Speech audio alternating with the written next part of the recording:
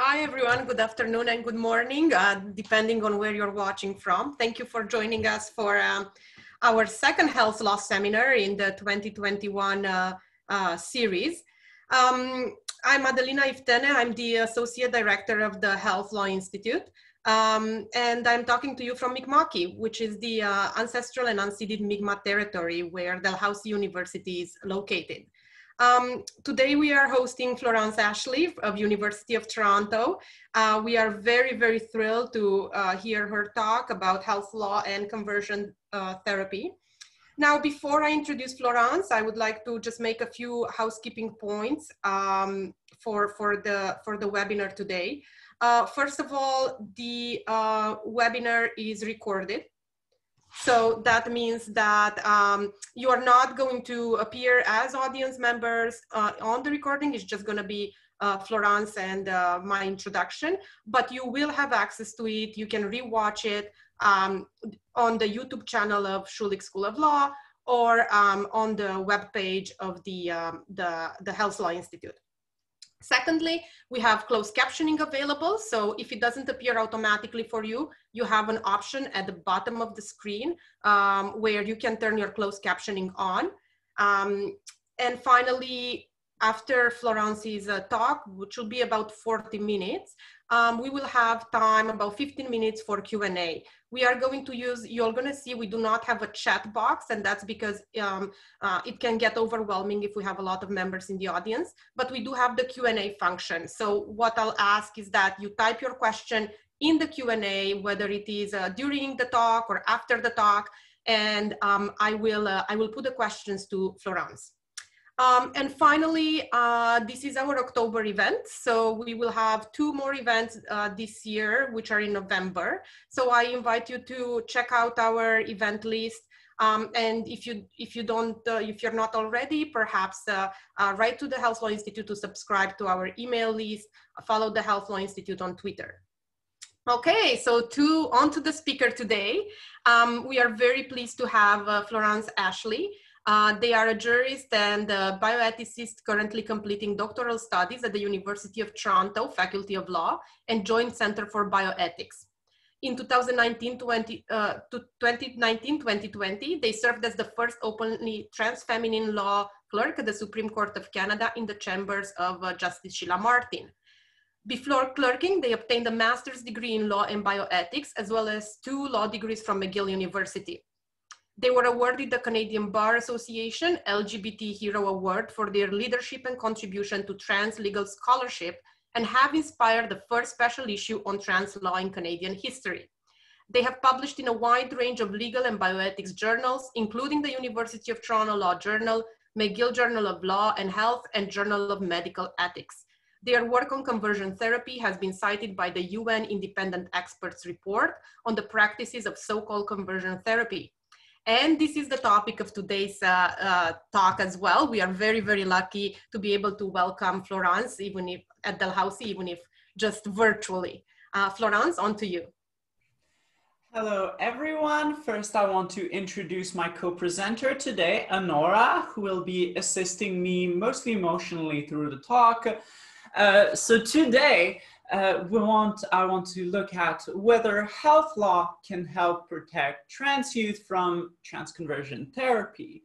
Now, when we're talking about conversion therapy, we're talking about a sustained effort to discourage behavior that's associated with the person's gender assigned, to discourage behaviors associated with a gender other than the one that was assigned to the person at birth, as well as promote a gender identity that concords with the gender they were assigned at birth. In essence, their transconversion therapy tries to turn the subject of the conversion therapy into a gender normative subject. And the goal is oftentimes not so much to entirely disallow being trans, but to minimize the likelihood that someone, especially in the case of youth, will grow up to be trans. And this has proved to be a difference that has allowed a lot of practitioners of conversion therapy to try to distinguish themselves from what has in the imaginary is gay conversion therapy, which completely disallows being gay. And they're saying, well, I'm not really doing conversion therapy because I'm not completely disallowing people from being trans. Sometimes I let them to like being trans. And instead they're really trying to minimize and discourage people from learning trans. And we see this in what was said by my friend and also a survivor of conversion therapy, Erica Muse, before the Ontario legislature when they passed their law. And she said, the sessions were not therapeutic, but abusive. But eventually he relented and allowed me some care. But I think the only reason he did is that I proved to him that I couldn't be fixed. The scars of his abuse remain, and I've been suicidal and depressed due to his treatment of me. Also importantly, on top of trying to minimize the number of people who grow up or live openly as trans, when they do allow people to live as trans, it often has a very binary and a very normative spin. So it's, you know, you're allowed to be trans, but only if you have a binary gender identity. So you're only allowed to be a woman or a man, and that's it. And also, you know, you're not allowed to be gender nonconforming, and oftentimes it's looked down upon if in your lived gender identity, you're gay or bisexual as opposed to straight. Now, conversion therapy takes on many forms. Historically, it has been primarily behavioral. So they were trying to do conversion therapy a little bit like trans people were dogs. They were doing token economies and like, oh, you're doing something we don't like, we're giving you we're punishing you, and you're doing something we like, we're giving you a reward. And oftentimes even instituted some sorts of token economies so that the parents would enforce this behavioral mechanism. To a certain extent, there was also some electroshock therapy and some hormonal therapy that was imposed non-consensually on youth to try to make them into, you know, straight cisgender people. Nowadays, it has largely evolved. Since the mid-90s, we have evolved more to a form that depends on place psychotherapy, psychoanalysis, parent counseling, and parental limit setting. So the idea is like, they're really trying to force the kid away from being trans in the everyday life. So the parent is told, don't let your kid wear, you know, if it's a kid that was assigned boy at birth, they're like, well, don't let your kid wear a dress. Don't let your kid play with the friends that they want. Don't let your kid, you know, essentially don't respect your kid's name and pronouns, essentially completely disregard their identity and try to reinforce that they're a boy or that they're a girl and things like that. And then in terms of the interaction between the practitioner and the person, the goal is often not so much to discourage in the immediate moment, but to really find a source to what they call their gender confusion. So why do they believe that they're trans? Because clearly in this mindset, being trans is pathological and not something you just get to be. Also, according to the UN Independent Expert Report, which, I mean, full disclosure, citing me, it often includes unnecessarily delaying transition. So oftentimes they'll just always set up a new barrier to jump to prove that they're really trans and do this interminably, often over years. And that's what Erica Muse was speaking of, is like, there's always this new barrier to prove that I'm really trans and thus really deserve to transition. And this can go on for, you know, years, if not decades, before a conversion therapist eventually allow them to transition and just kind of like give up on conversion efforts, which, you know, can be immensely harmful. And it's really important to see the dynamic here is that by doing it as setting up barriers and delaying transition, it allows to set up this kind of carrot where they're like, well, I'll let you transition. That's what you want. I'll let you transition if you go through all of my trials. And if you come out, you know, sufficiently unscathed from there, that you're still in the therapy. Because what happens oftentimes is that people, go back into the closet or attempt suicide or give up on therapy altogether. So that's really harmful. Now, how often does this happen? Well, it happens a whole lot more than you probably think. So in Canada, a recent study by Travis Salloway found that among trans men, 12.1% of them had experienced conversion therapy. That is immense, versus around 4.4% of cis gay men. So we're talking about 3 times as much as gay conversion therapy in Canada. In the US, we have a study from Jack Turbin that's based on a massive report of like 28,000 trans people that showed that 13.5% of trans adults had experienced conversion therapy. And that number was heightened to 19.6% if we're only including trans people who had spoken to a therapist at some point. So that means you have about a fifth of trans people who have ever talked to a therapist where the therapist attempted to stop them from being trans. And well, what does this lead to? Well, this leads to a lot of shame. This leads to a lot of depression, a lot of anxiety, a lot of self-hatred, suicidality, and most likely a lot of CPTSD, although that element of it has been grossly understudied, which is, I think, a major limit of how we're approaching caring for people who have gone through conversion therapy, because, therapies for CPTSD aren't exactly the same than therapies for depression and things like that. And we see these outcomes regardless of whether the child that was targeted for conversion therapy was actually trans, because one of the features of that approach is that it doesn't actually distinguish between kids who express themselves to be trans and kids who are just gender nonconforming. It kind of puts them all in the same basket and says, gender nonconforming kids, we have to really prevent them from becoming trans. And a bunch of those kids aren't actually trans at all. They've never suggested they were trans, and they're just included because they're gender nonconforming. So then we have people like Carl Bryant, who, grew up to be now professor of sociology and is a cis gay man, and says, well, it made me feel that I was wrong and that something about me at my core was bad, and instilled me a sense of shame that stayed with me for a long time afterwards.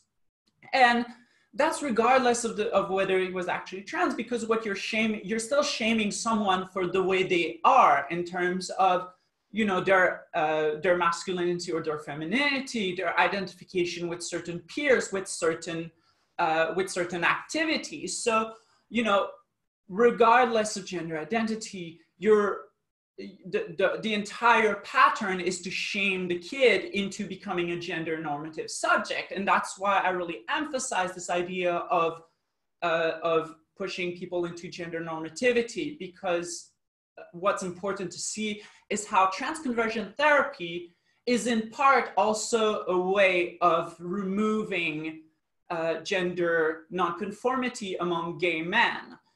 Which is also harmful to them, on top of being so immensely harmful among trans people who are subjected to it. And in fact, so harmful that studies have revealed that trans people who have experienced conversion practices have, 2.27 times the likelihood of lifetime suicide attempts.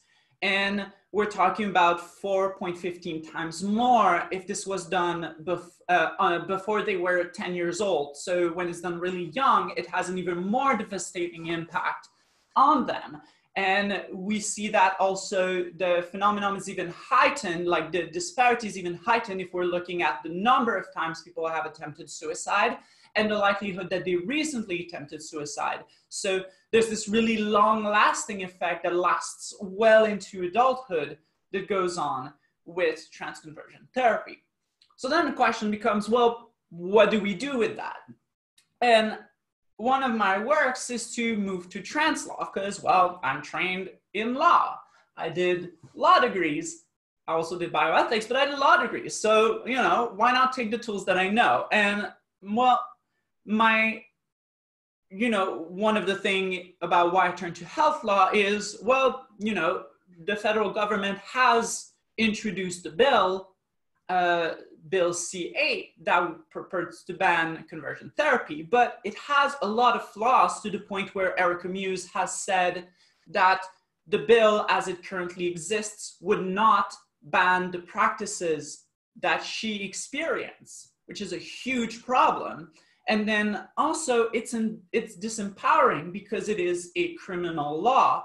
And I, like Erica Muse and like other people who are working around Bill C-8, recognize that it might be the best we can get and might be the only thing we can get, because relying on provinces is extremely unreliable. Provinces have shown themselves to be extremely reluctant to legislate, unlike the federal government. But there are a lot of problems with criminal law, and a lot of us are actually fundamentally opposed to the expansion of the carceral state. We don't think that's how we solve problems.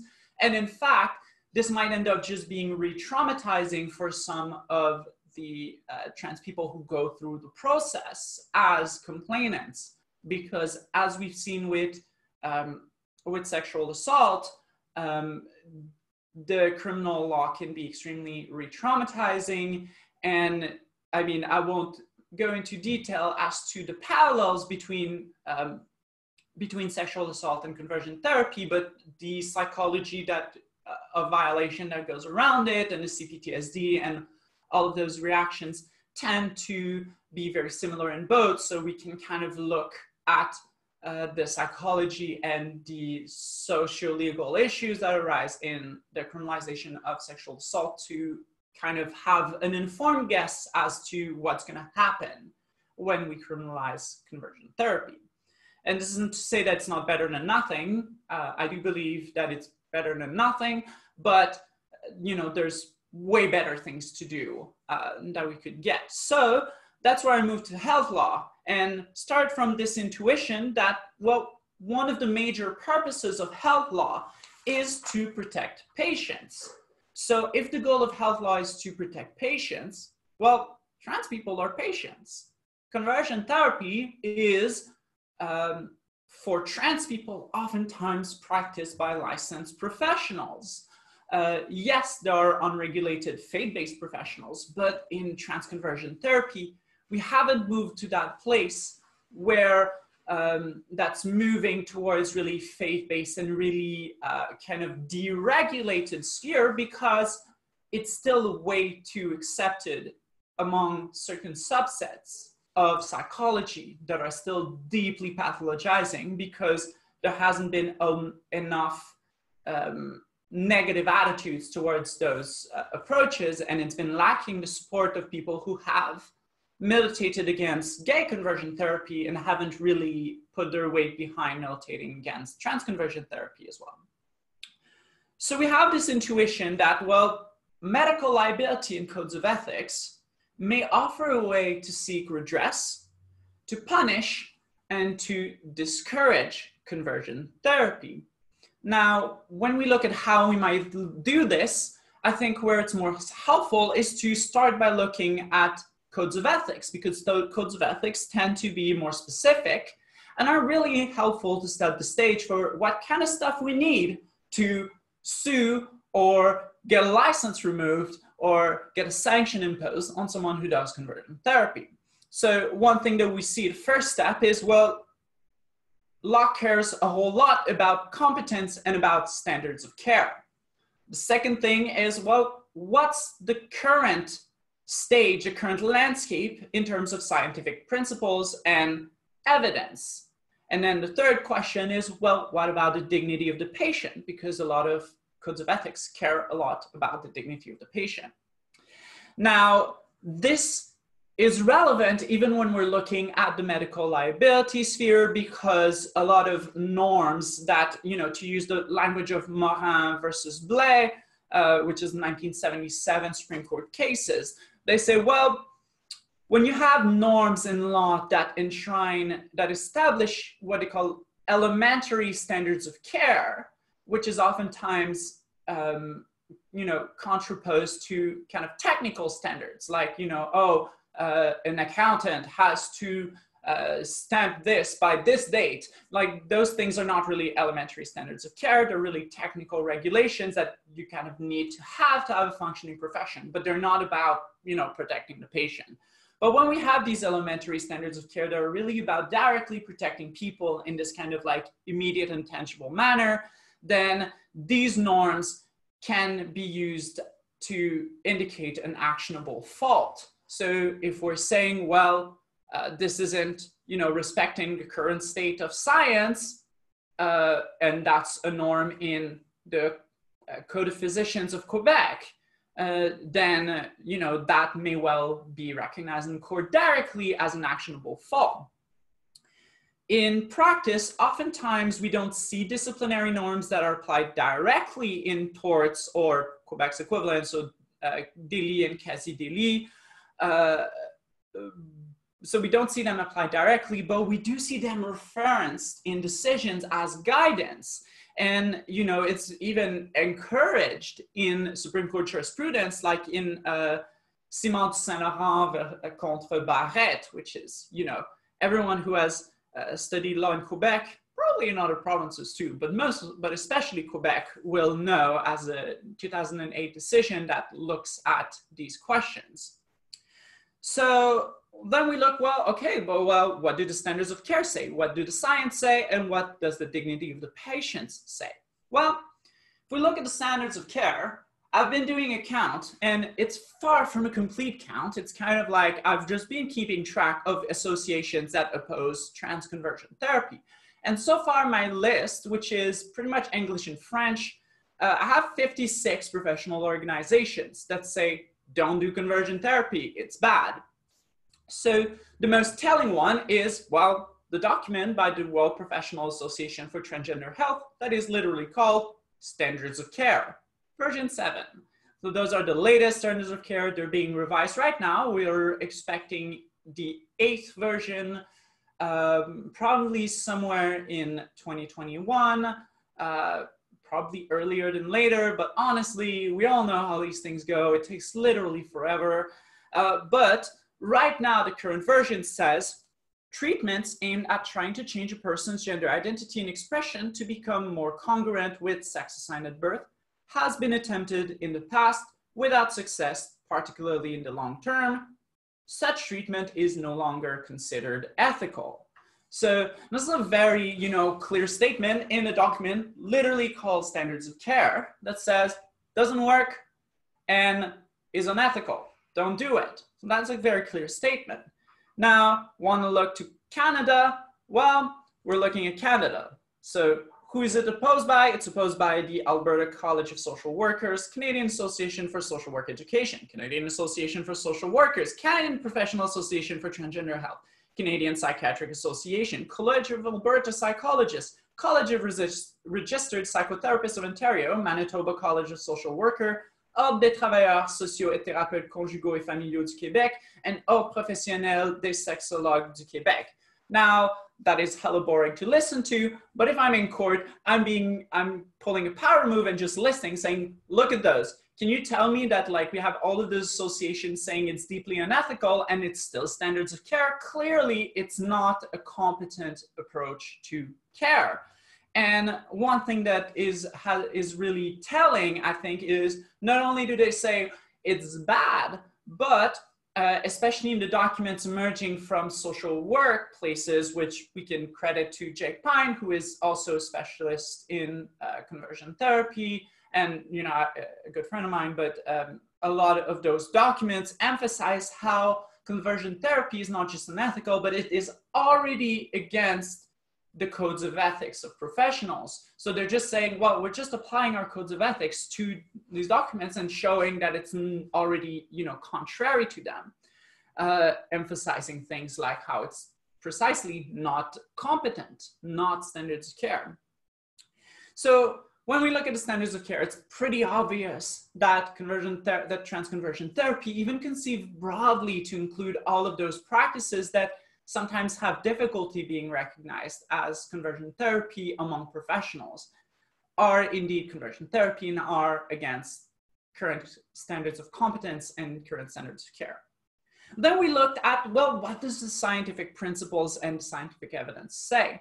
Well, we see that in 2012, 2013, the Diagnostic Statistic Manual of Mental Disorders, so the DSM, in its 5th edition, had in the previous edition this thing called gender identity disorder. That's how that trans people were included. And the disorder was, well, the gender identity. The problem was the gender identity. But then it's shifted to gender dysphoria.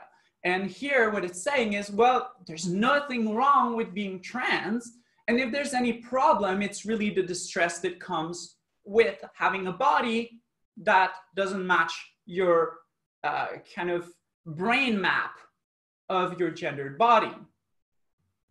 And well, that gives you distress. So to the extent that the problem is the body doesn't match your brain map, what do? Well, you allow people to transition. You let them change their body if they want. You let them change their clothing, because there's also social gender dysphoria, even though the DSM is primarily used to allow medical transition.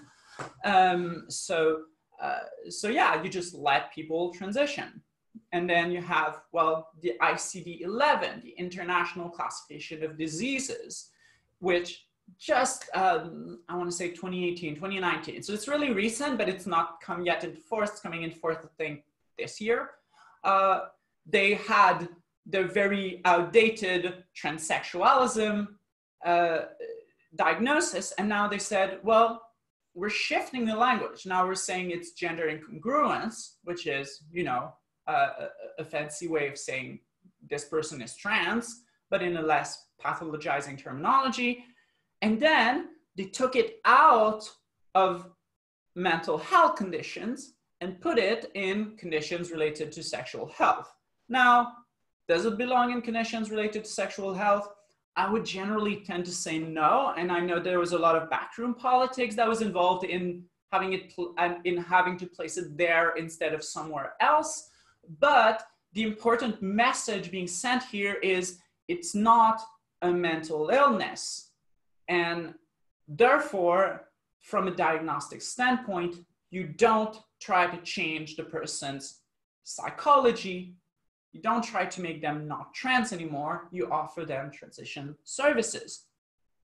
Which isn't surprising because, well, all the evidence shows that transition and support for people's gender identity is overwhelmingly linked to positive mental health outcome. And in fact, among particularly young people, it's linked to mental health outcomes that are almost as good as kids who aren't trans. So despite, you know, the stigma and the bullying, they're still doing like pretty damn well.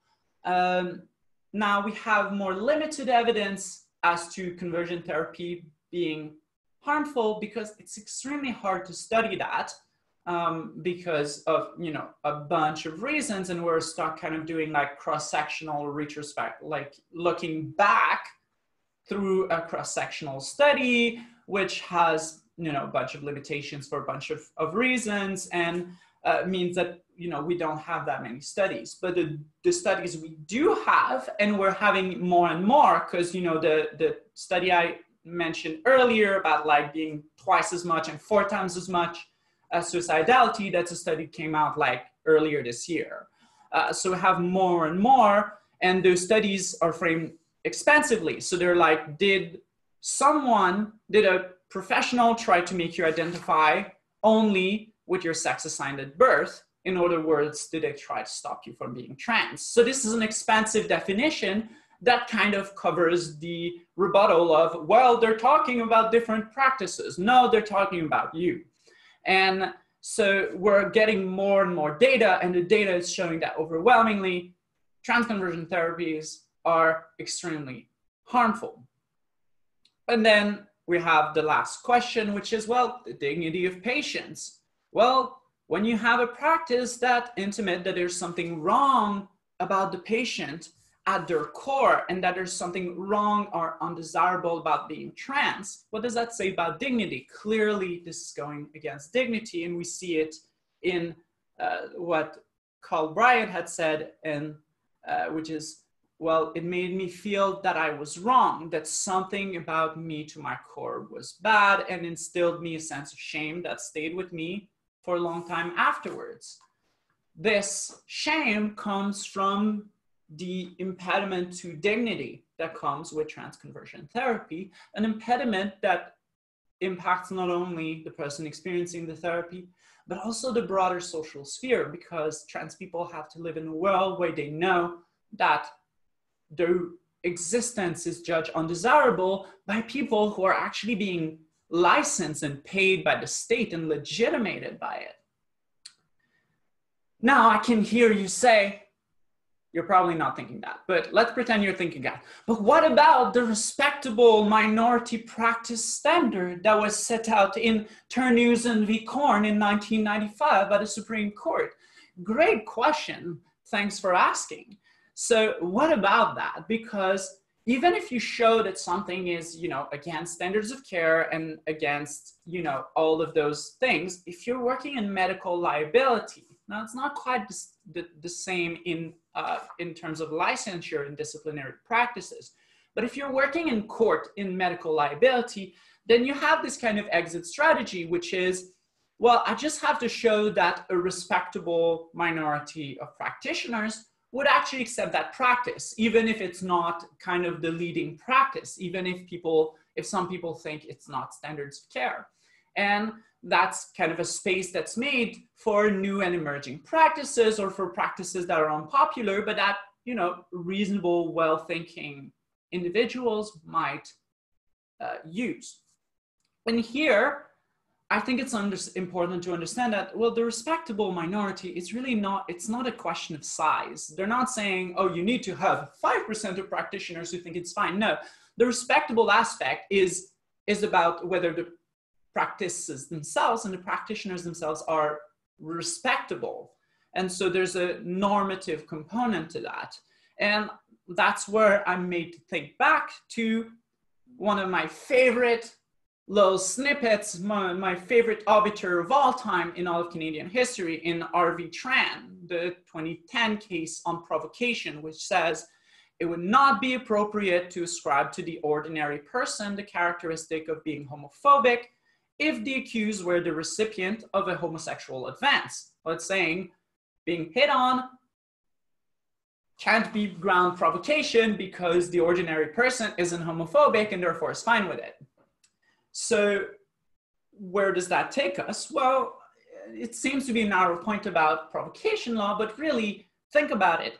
If the ordinary person isn't allowed to be homophobic, what does that say about the reasonable person, the reasonable practitioner? So someone who's not even acting in their private life, but is actually acting in a professional capacity, where they have accepted a lot more obligations as a person in order to get the benefit of a license.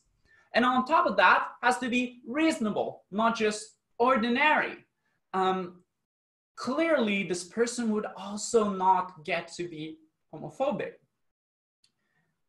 Okay, but where does that get us? Well, I want to propose a way of conceptualizing this aspect of respectability in the standard through a kind of principled approach that allows us to work with that. And here I kind of like circle back to the notion of dignity and human rights, right? And what I suggest we do is that we look at it through a kind of approach, an expressivist approach to the law, which is massively inspired by Paul Gauder's great book on the rule of law. So we have this kind of like two-test analysis. It's like, well, is the expressive content of the practice prima facie consistent with conceiving all members of the community as free and equal? So here in this question is, well, prima facie, does it look like it says that trans people are, free and equal? And here we're focusing especially on the equal part, but we're also insisting on the free part, especially when we're looking at youth who are being forced into that by parents who themselves are often don't really know what's going on and are just following along with a professional with big degrees is telling them to do. So this is the first question. And how do we resolve this first question? Well, we ask, well, is there a legitimate clinical purpose to conversion therapy? And then is the practice consistent with community self-understanding? Because if a practice is pathologizing and says that being trans is undesirable, but trans people themselves see it, you know, as something that's undesirable and to be altered, then maybe that's fine. And the parallel I want to draw here is, well, what if someone has chronic pain?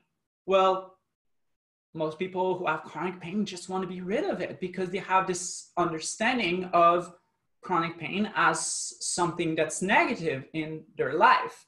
The same thing is not true for instance, most physical disabilities, where the people are saying, well, no, what is making me disabled is the society, not my body. There's nothing wrong with me. It's the society that's not well adapted to me. And by looking at those community self-understandings, it actually tells us a whole lot about what the expressive content of a practice is. So first question, is there a legitimate clinical purpose? Well, the answer is no, because identifying their mental illness is not actually making trans people better. Pathologizing trans people and subjecting them to conversion therapy pretty much makes them worse. The only clinical purpose it's really, I would argue it's really following, is reinscribing gender normativity. But doing that is not really a legitimate clinical purpose. And I put a little asterisk because in my work on that, I leave like a tiny sliver of the door open here, which I then should close later. But I'm like, okay, well, being like extremely charitable and like really taking the position of those practitioners, then maybe consensual conversion therapy by fully informed and not trans adults who don't have, you know, a lot of internalized transphobia and all of that, like then maybe that would be legitimate, but like that is an extremely narrow opening. And then at the next stage, I completely close it because it's not consistent with community self-understanding. It would be offensive to not just the patient, but, you know, trans people in general to be like, it's a bad thing to be trans. And it's fine for individual trans people to believe that. But for someone who is licensed by the state and whose duties to respect the dignity of patients and carry those values of equality, that's not appropriate. So this is our first step. And then we end up at the realization, no, it's not consistent with this expressive equality. Now, the second step is, well, okay, but this is prima facie. Are there other concerns that would kind of outweigh this in order to make it perhaps not prima facie egalitarian, but once we really dig into it, then it comes to show that it's, you know, pro-equality. So what would that look like? Well, if you were able to show that trans conversion practices are so beneficial for the patient compared to alternatives, you know, that it completely outweighs the prima facie inequality, then, I mean, it would kind of suck, but we'd be like, okay, I kind of get it, you know? If trans conversion therapy made, you know, trans people into like super happy cis people who are like thriving in life and like so much happier than trans people who transition, then we'd be like, okay, like this hurts, but maybe I kind of understand it. And, you know, at the most extreme, you just be like, you know, if a practice is saving the entire world, then maybe, you know, a few casualties is not something we want, but maybe something we have to tolerate. Now the question is, well, how does it fare? in those. And here we have this shift in burden of proof, right? They don't have to just show that they're not harmful, which they can't even do, but they have to show that they are so much better than all the other approaches. And well, once we frame it that way with this kind of reversal and burden of proof, then it becomes quite evident that no matter how much of their wannabe evidence they'll throw at us, they'll never be able to show anything. They're never going to be able to meet that threshold because the evidence as it exists already rules it out beyond any, reasonable doubt, beyond any even of a figment of an imaginary doubt. So because at this point they're struggling to show it's not harmful, and mostly they're not able to show it's not harmful. They only do that by kind of being like, oh, your studies are low quality, which is kind of a weird cop-out because all studies are limited, but as far as studies go, they're really good studies. So here we're saying, what I'm saying is that in sum is that, well, if we're looking at a respectable minority standard, then this is clearly not meeting the threshold of what counts as respectable. It's not respectable to express a view that trans people are inferior or undesirable in society, and that we should kind of adopt some sort of eugenicistic practices to make people not trans anymore. You might be thinking, okay, but why didn't we use this approach in the first place? Like, doesn't the law care about that at medical liability, at the very first step of showing that it's wrong? And you'd be kind of right. I think that we can make a similar argument. Instead of going through, all the standards of care and blah, blah, blah, we showed it's prima facie wrong, and then we just showed that conversion therapy is not good enough to warrant allowing. But honestly, I don't really do that for the very simple reason that, the standards of care are there. Like all the evidence, the standards of care and the scientific principles, they're all there, and it's already the language that courts are used to speaking. So I don't have to introduce that new language at all to get through that step. It's really easy. And then, the under definition of respectable minority makes it a little bit more necessary to dig into new tools to conceptualize, well, what the hell is it? Because honestly, the precedents like Terneuzen is not altogether clear what the hell that means, and neither is Cleveland versus Whelan, which is one of the other leading precedents on this by the Ontario Court of Appeal. So here's our kind of like preliminary conclusion. Conversion therapy most plausibly is already against disciplinary codes of ethics and against medical liability. What do we do with that? Well, the first thing we do is we sue. But I want to go somewhere that's a little bit more interesting and deeper. What does the fact that conversion therapy is most likely already illegal tell us about what the law can and cannot do? Because not only is conversion therapy for trans people plausibly already illegal, but all the arguments that I've made would also apply almost directly to gay conversion therapy. And despite the fact that it's been delisted from DSM in 1980, the law has not really gone after it. So what I think this tells us is first that courts may not be able to save us. And also that Bill C-8 might not be able to save us because it also relies on the same idea that by just legislating it away, we're going to be able to substantially decrease trans conversion therapy. And well, I'm not sure that that's true. And then we move to the question, well, why don't they work? Like why, if it's, such a straightforward application of the law of medical liability as I've done, because I hope I've shown that it's a fairly straightforward thing. I'm just looking at like existing standards of care that have existed for a while. Like it's all like black on white, it's on the paper. Well, there are multiple reasons why I think they don't work. So first we have continued funding of conversion practices because, well, no one is billing it as conversion practices. They're billing it as psychotherapy and stuff like that. So they're getting like state money for it. So it's relatively incentivized to do it for them because they're getting money for it. They're getting that kind of support. If it was defunded, then they would have to pick between money and gender affirmative approach. That makes it a little bit more difficult to actually do conversion therapy because you have to get, paid more money by the patient and things like that.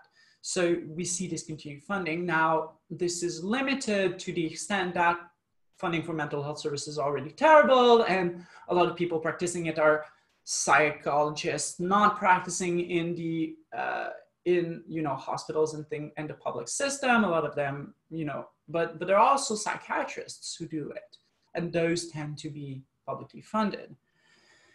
The second and kind of bigger issue is, well, it takes a long time for trans people to not only realize how they were harmed, and that's something we also seen in child sexual assault. It's like it takes a long time to actually realize the harm that was done to you, that it was wrong, how wrong it was, and then also gain the confidence that allows you to challenge it. And oftentimes by the time you get there, you have, you've reached prescription of the claim, if you even get there. Then there's a bunch of unregulated faith-based practitioners, but I mentioned a lot of them are regulated. Once you sue someone, you need expertise. And a lot of people who do conversion therapy have great expertise on paper. And it's pretty hard to convince a court that this superstar of trans health is actually doing something that's completely evil and harmful. Because you only have one expert, and you're not really able to give the full portrait of the law. Then you have adjudicator reluctance as well, which kind of feeds into the same problem. But I think really the biggest problem is this idea that, well, these laws all have fuzzy boundaries. It tells you, when you sue, it tells you this person did conversion therapy, but it doesn't tell you what is the entire scope of conversion therapy, which allows for equivocation by practitioners, makes it really difficult for professionals to police one another, because oftentimes they have very low knowledge in the area and a lack of confidence in challenging other professionals, especially in a clinical world that really has this attitude of all science is valid kind of thing, and is really discouraging what they consider to be the incivilities of challenging other professionals on their practices. And research also shows that the malleability of legal and ethical norms helps unethical actors kind of preserve their moral self-image by defining themselves away from conversion therapy. And the most obvious example of that is the CAMH clinic, gender identity clinic for children and youth in Toronto, was closed in 2015 as the bill banning conversion therapy was coming into force. And it was, done because their practices were out of line with, current standards. And the members of the clinic in the report that was produced said, oh, I don't think this law applies to me. I don't think I'm doing conversion therapy because it's different from conversion therapy in XYZ manner. And because the laws are relatively high abstraction, it lets people do that. Let's justify themselves to others and to themselves. So, well, how do we fix it? Well, I think the first thing is to have a clear and detailed definition of what conversion therapy includes. We really need an expansive definition, and that's why I wrote a model law, and I'm working on a book on this. And the idea is that if we're being clear and detailed enough, then we can refer, well, what you're doing, this very precise thing, that's conversion therapy. Then we also need to involve professional associations much more directly, because we need to reduce the reluctance of mutual enforcement. We need to really enhance this mutual accountability process, because peer pressure is a fantastic way of changing professional practices. And then we also need to have education that allows the opposition to conversion practices to be entranced into professional self-concept as professionals, because that's the best way you get professional norms to develop in the culture, is you make it a part of who they are as practitioners, as psychologists, as doctors, that they don't do conversion therapy. So that includes doing education, that includes doing policy statements, passing guidelines, and also really includes having structures of enforcement, because studies have shown that education really means nothing if you don't have real accountability and enforcement structures. And that's where we get back to health law. Health law's role is to be the enforcement branch and also the supplementary branch, because when we have disciplinary law, well, lawyers often get involved, but they're really there to help this enforcement mechanism that operates between professionals. And, the disciplinary measures often taken, the people who judge them, a lot of them are professionals themselves. So we kind of have this wedding of law and medical professionals, and that's where the law comes in, is to not do its own thing on the side, but collaborate and reinforce what professional associations are supposed to be trying to do, and which unfortunately not all of them is doing right now. They really need to get more heavy into it. And then the second point is, well, medical liability gives redress, it gives compensation. It allows for things that disciplinary measures don't really give you space for. And that's something that's really important, because, well, it hurts people, and hurt people, well, they need therapy. They also need money to go to school, because they've, struggled to get education at the time they are expected to socially, because they were traumatized. They need to have much more, heavy support in terms of trying to heal from conversion therapy. And, well, being able to get money through medical liability, that can help. And if we have this well-known pathway towards compensation that is supported by codes of ethics, that is supported by the professional world, then people might start using it, because right now they're not using it, because they're going into the unknown. They're going into a sphere where they don't feel like they're supported neither by the law or by the professional associations against which they'll be fighting. And that's where the space of health law lies. So can health law protect trans youth from conversion therapy? Yes, but not in the way that it's trying to do so now. And that's why we need to take a different approach, one that's really geared towards law being a supplement to a pedagogical and cultural driven approach in professional associations, in society, among parents of trans youth. And that's what we need. And that was my presentation. I will now take your questions, and sorry for going over time. Thank you so much, Florence. That was absolutely fabulous. It was such an depressing but fascinating topic. And it was really, really a very clear presentation. It was, I actually learned a lot from it, and I took notes like crazy there. So thank you for that. I would like to open it now for questions. Okay, so we have a couple of questions coming in. I have a whole bunch of questions too, but we'll see if we get to them. Otherwise, I'll send them in an email. So the first question from somebody says, you mentioned the link between faith-based therapies and conversion therapy. In terms of recommendations for changes to protect against conversion therapy, has there been any consideration of creating stricter or more specific norms and standards for when and how faith-based therapies can be undertaken, meaning making a clearer scope for faith-based therapies? Yeah, so there's on one side you have faith-based conversion therapy, and you also have faith-based therapies that are not all conversion therapy. Now there has been relatively little talk about this, because, well, a lot of that counts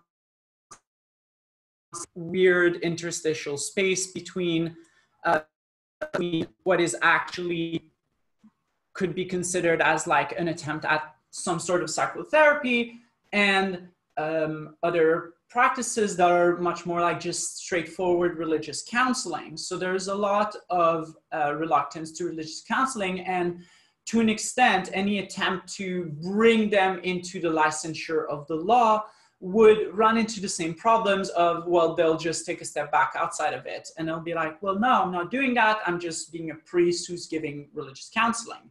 So there is a lot of difficulty in trying to grab them. And I think that one of the advantages of a potentially medical liability is that, well, you're able to grab them not through medical liability, but to just straightforward torts law, using some of what we learned from like medical liability. But I do think it's really a problem is that faith-based approaches that occur among people who are not licensed, because for those who are licensed, then all I've said applies.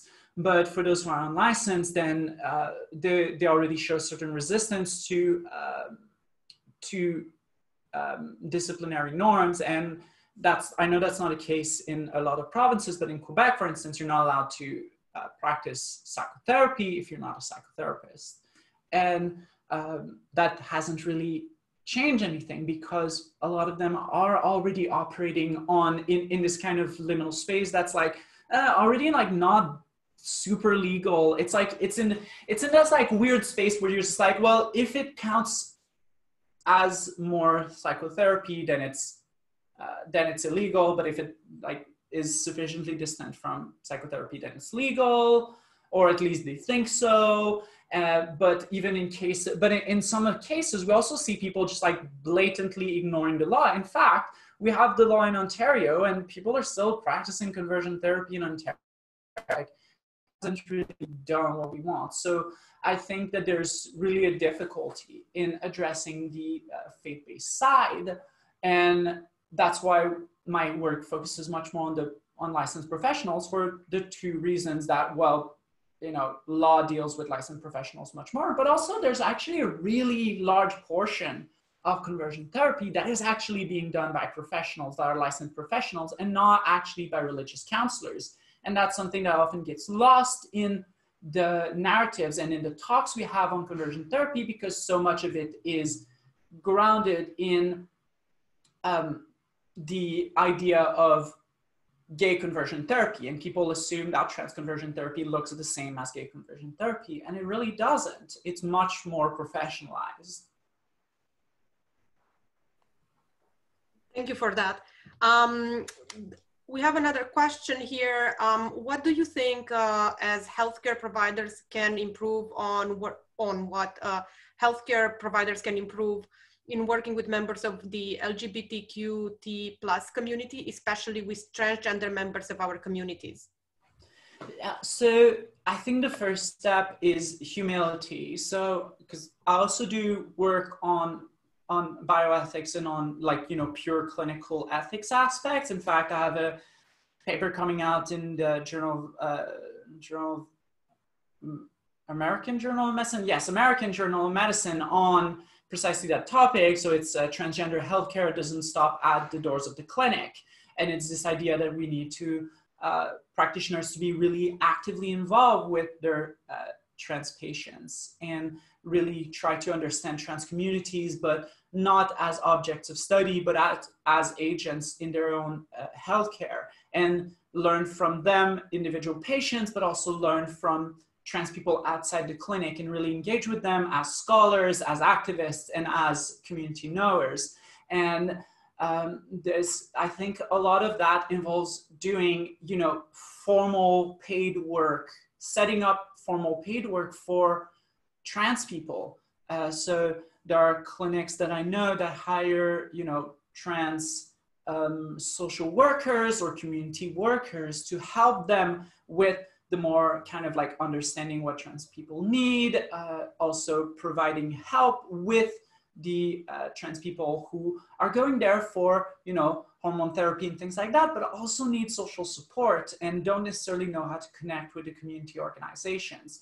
And so we really need more of an integration between trans communities and professional associations. And I think that involves So, I mean, I'm talking about more in my master's and in my forthcoming book, but really the need to have, you know, working groups and things like that that develop, you know, very precise guidelines, and also ways in which that, in which the profession can show inclusivity for trans people, but on their own terms, because one of the problems we often see is a very and saviorist approach to engaging with trans communities that ends up oftentimes causing either more harm than good, or at least not doing the good that it wants to do, because even though the intent is there, the humility and the centering of trans knowledge is not present. And that's what you really need, especially given the wide diversity of trans communities, which have an immense lot of expertise, and who are,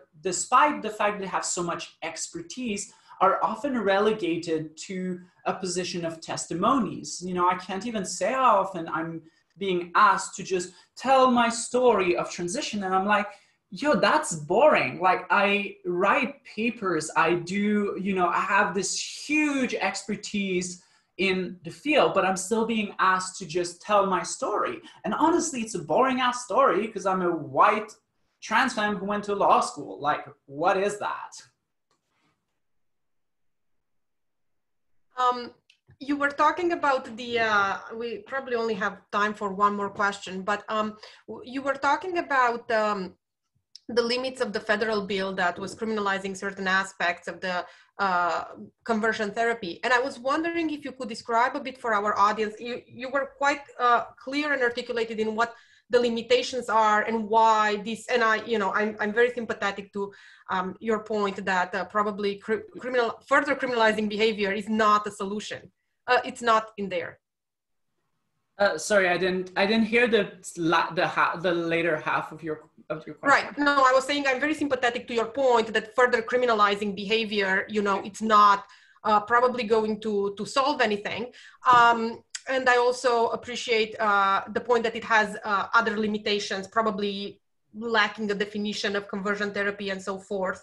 I was wondering if you could just describe a bit for our audience what the bill plans on doing, what's its scope, and what kind of behavior it criminalizes, whose behavior is criminalizing, and whether there has been any charges under it, really.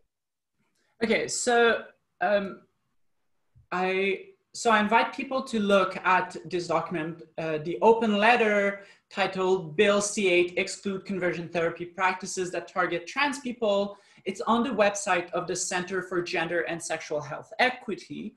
I was heavily involved in that, but it's also, so there's an open letter by Erica Muse, and then there's, but then the signatories include a lot of like big names in the area, including, you know, my colleagues like Travis Salway, AJ Lowick, Faye Johnson, Hannah Kia, Kinnan McKinnon, and things like that. And it explains, so it has the open letter, it has signatories, and then it also has an appendix that looks at, you know, the flaws and then proposed changes. So one of the problems, so one thing that we've been wanting to push on is really having the federal government make it crystal clear that this is a kind of like blunt step that they're taking, but that they're really inviting and expecting provinces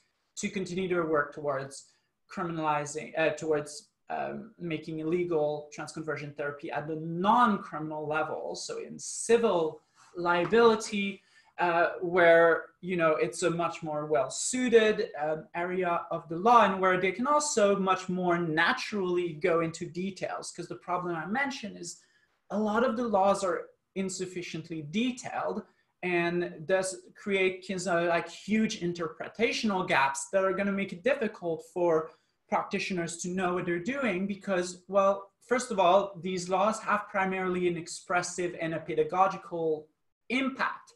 Our goal is not to sue people who do conversion therapy after the fact. Our goal is to prevent them from doing it in the first place. And so we need the laws to be sufficiently clear and detailed to be able to do that. And so that includes working with the provinces, but it also includes doing things like adding the word gender expression so that it's covered in the law. It also means, you know, thinking much more deeply about what it means to use the language of change as opposed to, you know, change, repress, and discourage, because there's an entire